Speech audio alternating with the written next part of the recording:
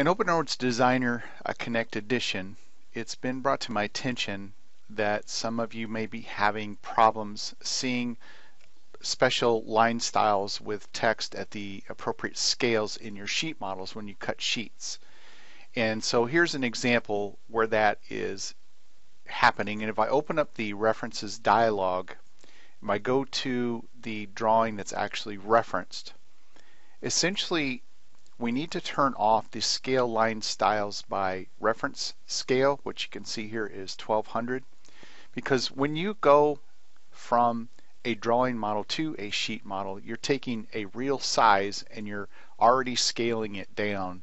And what's happening is when you have this on, you're essentially scaling your line styles twice. And so we're going to want this to be off for your sheet models.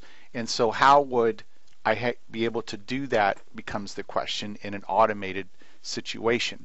And so what I'm going to do is I'm going to go back to one of the sheet seed definition files that is set up to cut our sheets in this case, and I'm going to go to the attach tools and go to the particular scale or particular reference that brings in our actual design, and I'm just going to turn it off in my sheet seed definition file.